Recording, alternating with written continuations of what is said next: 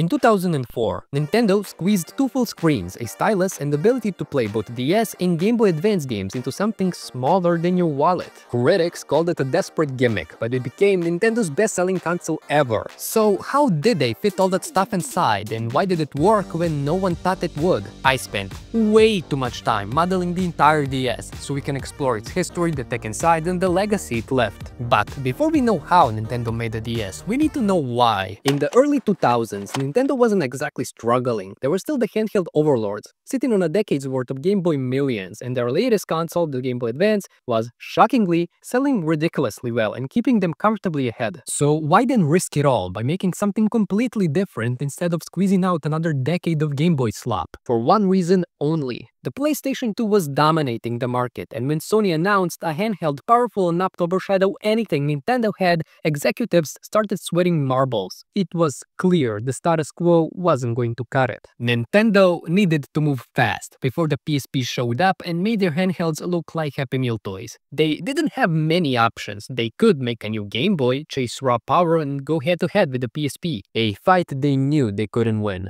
Or they could take the riskier route, make something so weird that no one would dare compare it to the PSP, and hope to God it actually worked. In the end, the call came from Nintendo's late president, Hiroshi Yamauchi. He pitched the idea of a dual-screen console, one that could succeed Game Boy Advance while breaking new ground with features like touchscreen and backwards compatibility. Not everyone was on board though. Satoru Okada, head of Nintendo's hardware research, said the developers hated this idea and thought it did not make any sense. Even then President Satoru Iwata was skeptical. And yes, I am aware that everyone is named the same, and believe me, it's just as confusing for me. Despite both Satoru's disagreeing about the dual-screen concept, Yamauchi's decision stuck, and the team scrapped their existing prototype codenamed Iris and began work on what would become Project Nitro. The Nintendo DS was designed in Kyoto's Minami-ku district, home to Nintendo's headquarters since 1889. Every major decision in Nintendo's history, from Game Boy development to that ridiculous price bump on the Switch, traces back to this city. Nintendo has several buildings across Kyoto, the main headquarters and two research and development centers. Engineers often move between them, but Research and Development 1, responsible for the DS's hardware, was most often based at this address I'm not even going to try pronouncing. It was here that Satoru Okada's team actually developed the DS. And it wasn't easy. They had to cram in two screens, a touchscreen, a full backwards compatibility, all into something that still had to fit in your pocket, at a time when those technologies were still in their infancy. In other words, good looks weren't the focus, just making the thing actually work was. And honestly, the original DS didn't exactly win any beauty pageants. Early reactions called it bulky, boxy, and even ugly or clanky. And I have to agree, after spending a week modeling it, I nearly gave myself an aneurysm over some of its tiny design details. Luckily, Nintendo realized they had accidentally invented a handheld equivalent to Frankenstein's monster, and just 2 years later dropped the DS Lite. The main challenge of designing the DS was actually packing two 3-inch LCD screens into a clamshell design. Both screens were identical, a cost-saving measure that meant the same part could be manufactured for either position. But here's where the team encountered its first major problem. Nintendo's first instinct was to make both screens touch-capable, but testing revealed a fatal flaw. Fingers and the stylus would constantly block the view of important visual information on the small displays. The solution was rather simple: put the touchscreen on the bottom. That way, players could scribble without their hands blocking the main action on the top screen. Nintendo chose the resistive touchscreen technology not because it was better, but because it was cheaper. It was less sensitive than modern capacitive screens, but could register input from both the stylus and the finger. The idea of two screens wasn't new. Yamauchi had been obsessed with it ever since Nintendo's gloriously failed Game & Watch multi-screen console. They had been chasing this touchscreen dream for years, testing it as far back as the Game Boy Color in '98, and then again with the Game Boy Advance SP. It failed both times because the screen was so dim it was basically a black hole. The backlight technology just wasn't there yet, and you need a flashlight just to see anything on the screen. Rendering complex 3D graphics on both screens would have required a more expensive, power-hungry chip, so the bottom screen got all the boring stuff: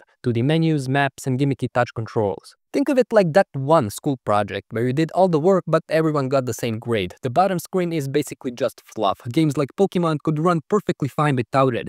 Seriously, you don't need to see your avatar while in the menu, it's just redundancy. The clamshell form factor inspired by the Game Boy Advance SP helped protect the screens and separate them visually during gameplay, but two larger displays meant more wiring, and routing ribbon cables through the hinge became one of the trickiest engineering problems. In order to actually route the ribbon cables through the hinge, they needed to twist and turn the ribbon like a paper roll. Basically high-tech origami, except if you fold it wrong, congratulations, you now own a very expensive paperweight. These thin, flexible circuits carried data and power to the top screen, but they were fragile, easy to damage during assembly or repairs. The hinge itself got an upgrade with a click-lock system, letting players snap it into two open positions, solving early wobble problems and improving viewing angles for backlit displays. Inside, the DS ran on a dual-processor setup, a 67 MHz CPU for game logic and graphics, and a 33 MHz one for audio, Wi-Fi, and Game Boy Advance compatibility. Basically, one processor was sweating bullets handling graphics, while the other got all the easy stuff. Powering the processors was an 850 mAh lithium-ion battery. Nintendo claimed 15 to 19 hours of playtime on a single charge. Of course, that was under lab conditions, and you would be lucky to actually get 6 hours of Mario Kart gameplay.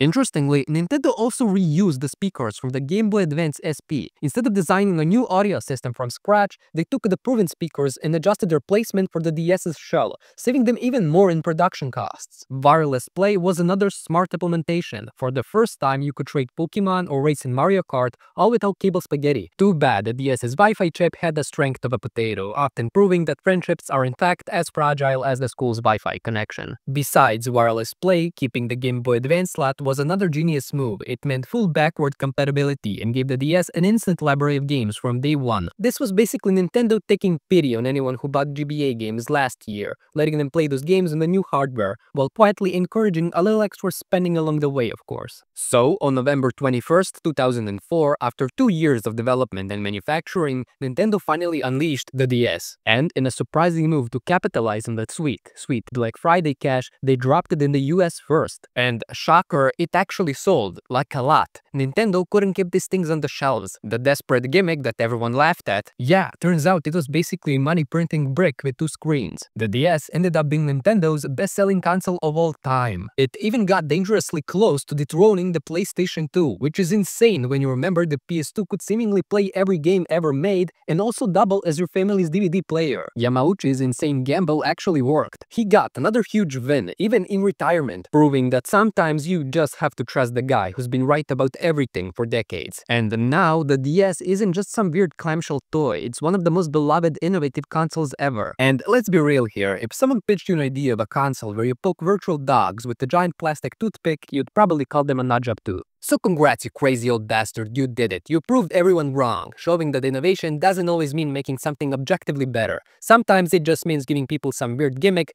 they didn't even know they wanted. I left my DS model free in the description. People literally pay hundreds of dollars for similar models, but I'll take subs and likes as my payment. Is this guilt tripping? Yes, it is.